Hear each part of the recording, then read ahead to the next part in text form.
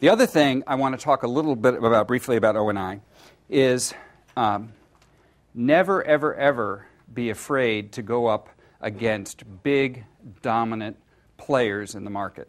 In fact, the bigger they are and the more dominant they are, the better it is. And that sounds counterintuitive, but if you have 3 players sharing the market, which is what happened in the telecom space, it was Lucent, Alcatel, and Nortel, 3 of them sharing the market, they're all tuned to fighting. They're all worried about a percentage point shift, plus or minus, in share. They're focused on the customers, and it naturally causes them to be very competitive.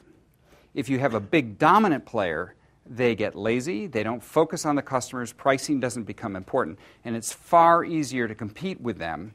And in this case, we learned the hard way because these guys were all extremely focused and it was very difficult.